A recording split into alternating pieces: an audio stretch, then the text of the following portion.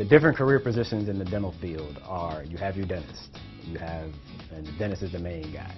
Then you have a dental hygienist, which is, if you've been to any dentist or dentist office, usually the person that's cleaning your teeth is the dental hygienist. And then they also have the dental assistant. The dental assistant, which is what I am, is you are assisting the dentist or hygienist in whatever procedure you're going to be doing.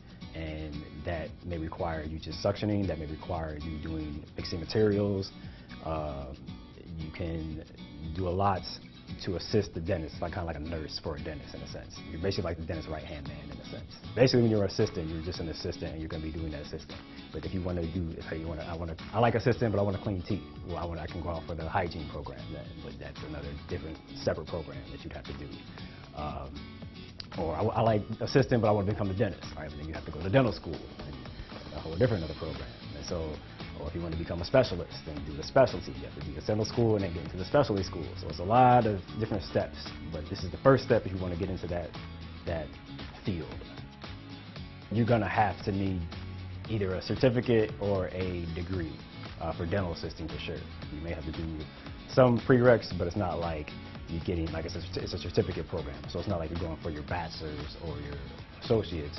You can work towards that, but this is more the certificate. So how long would it take for one person to get finished? I would say probably 6-7 months.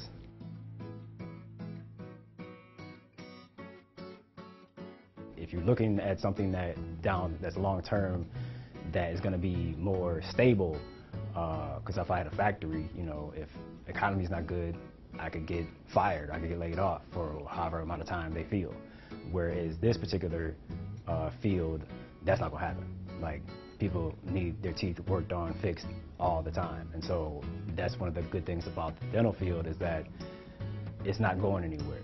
The starting salary for assistants, it would be anywhere between 10 to 15 an hour or 10 to 20 an hour, depending on where you go at, depending on the office. And then as you get more experience, as you work more, it'll go up.